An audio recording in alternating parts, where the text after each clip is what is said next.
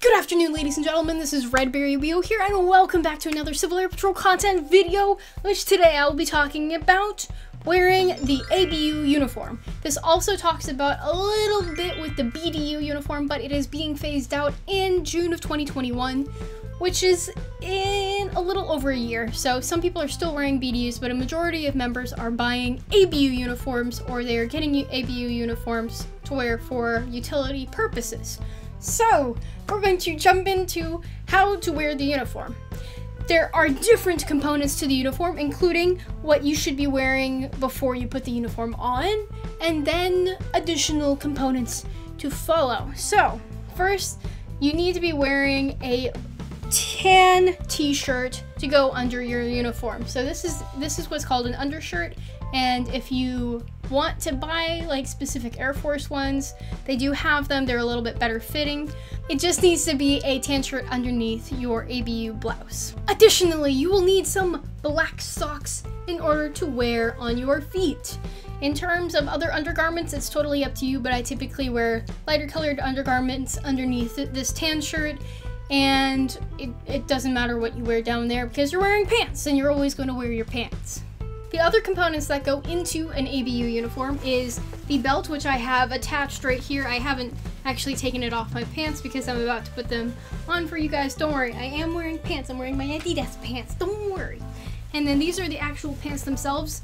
These are the female style pants, which means they button up the opposite way of what a normal button-up shirt or button-up pants would have, which means that this left side is where the buttons are located versus the right side, which is what normal pants have and what the male style of the uniform has. Additionally, you will need a pair of black boots. My boots are a Rocky brand, and I got them like 3 or 4 years ago, and they've been holding up pretty well through like encampments and other activities. There are a lot of different brands out there. Just get what's comfortable for you and look at the price range. Don't get super cheap boots though, because if you get super cheap boots, most of them fall apart very quickly.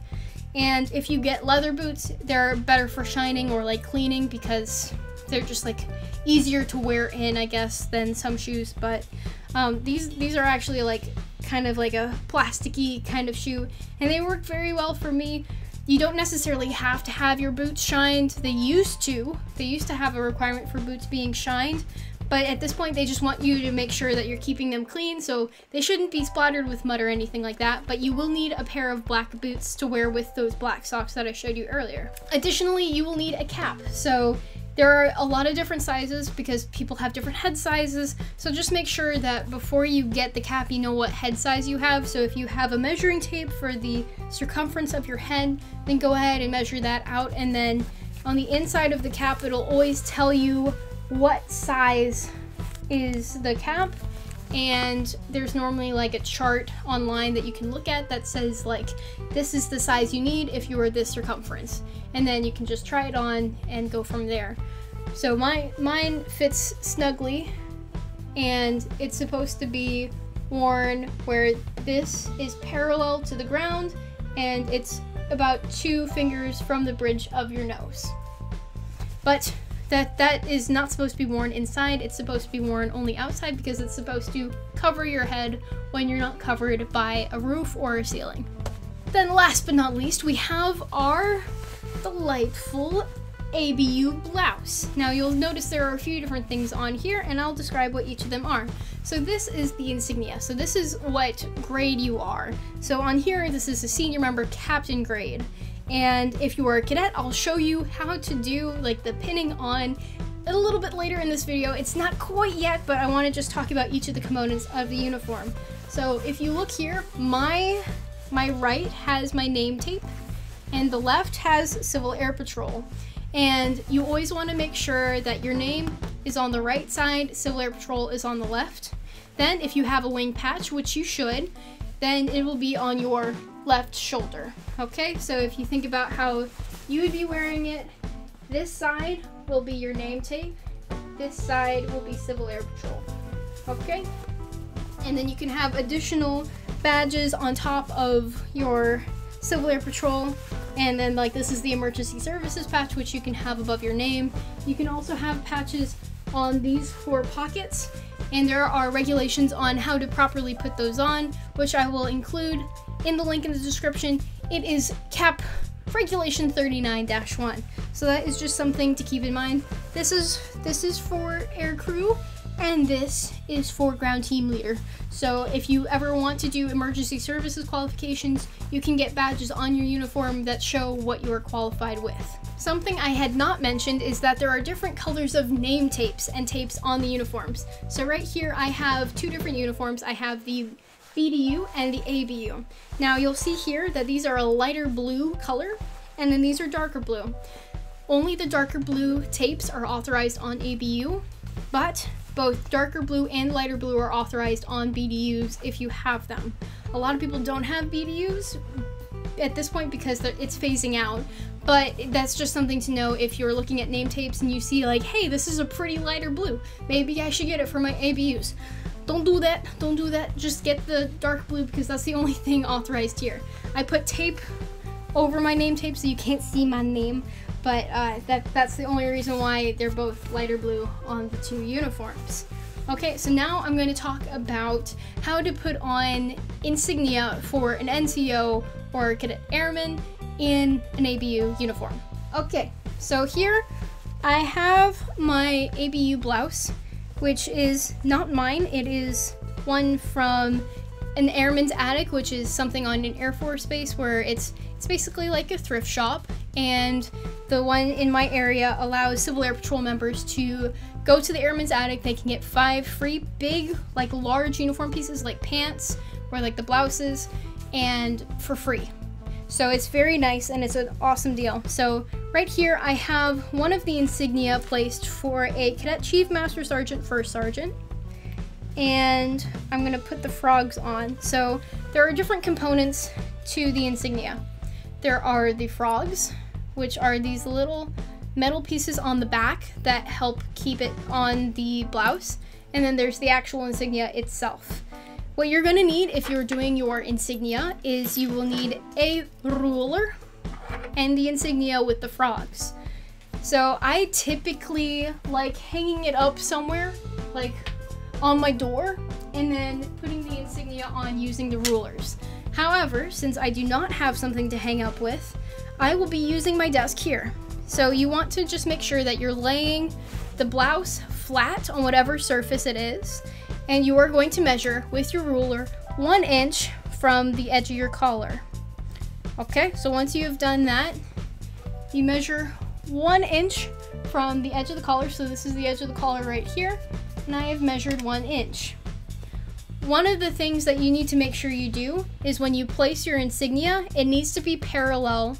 So parallel with the edge of the collar. So I have my 1 inch measured, and then I'm going to place my insignia up 1 inch along that ruler. Once you have placed it in the correct position, or you think it's right, you will look and compare the two different insignia to make sure they're both parallel with the edge and measured 1 inch.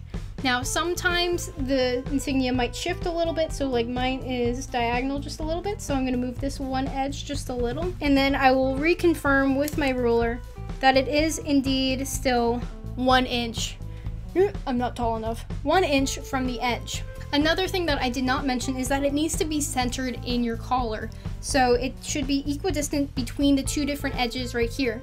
The hardest one to do is probably like the Cadet Airman insignia, because you only have a tiny single stripe, which makes it more challenging to kind of match and make sure that it's parallel with the edge of the collar. So like the higher up in grade you get, the easier it is, because you can see like very clearly that the edge is lined up with the edge of the insignia is lined up with the edge of the collar. Okay, so now I'm going to put together all of the different pieces of the uniform and put it on just so you will see what it looks like. So ready? Okay, so that completes the uniform. I normally wouldn't wear a cover inside, but I just wanted to show you what it looks like. And the same rule applies for the insignia. So you can see that my insignia is lined up 1 inch from the bottom of the collar, and it's pretty simple to do with officer ranks because you just sew them on and then you never have to take them off until you get promoted again. So I know that can be a little frustrating with some of the cadet officer ranks, but hey, once you become a senior member, it's a lot easier, right? One thing I did not mention is blousing bands. So something that I like to use on the bottom of my pant leg is something called blousing bands, where essentially, I'm gonna use my sleeve as an example. You take the blousing band and you put the blousing band around your ankle. In this instance, I'm doing it around my wrist just so you can see how it works.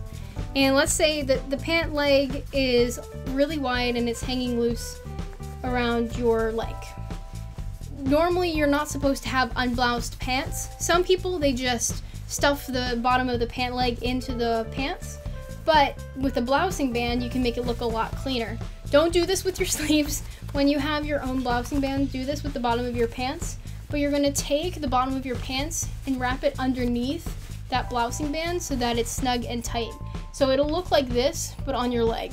Okay, so that's how a blousing band works. Can't really show off my legs right now because the camera doesn't go there and I don't have multiple cameras. I'm not that high tech, but you need two blousing bands. They're really cheap and they're very easy to use. So just wrap it around your ankle and then curl the edge of the pants around the entire blousing band in order to get a really awesome bloused pants. One final thing about boots is that you cannot have snakes coming out of your boots.